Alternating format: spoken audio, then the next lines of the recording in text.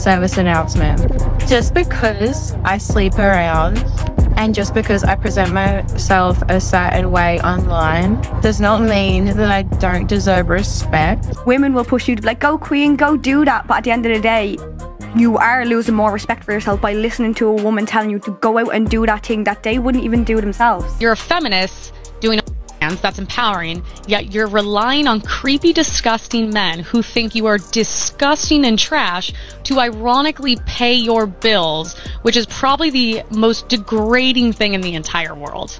Whereas actually, if you were in an office, it would be a lot less degrading. You could actually have respect in an office. The main reason why the patriarchy is so hard to eradicate is that its power is decentralized.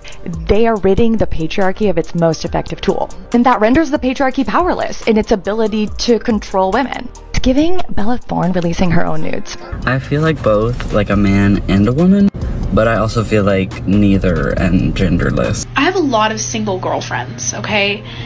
And holy hell, like, they are so amazing, and like, they're these empowered, beautiful women that are just like, they have so much to offer. Like, independent, badass woman, like, why aren't you wifing them up?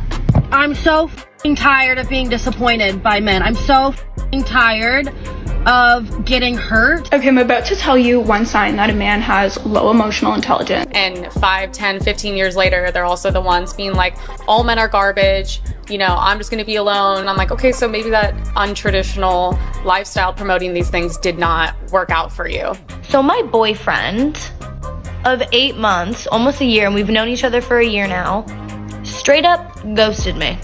I had to literally DM his brother to see if he was alive. His snap score is going up. Obviously, I'm checking, like, and I know he's like playing poker with his friends, and he like went to a basketball game today.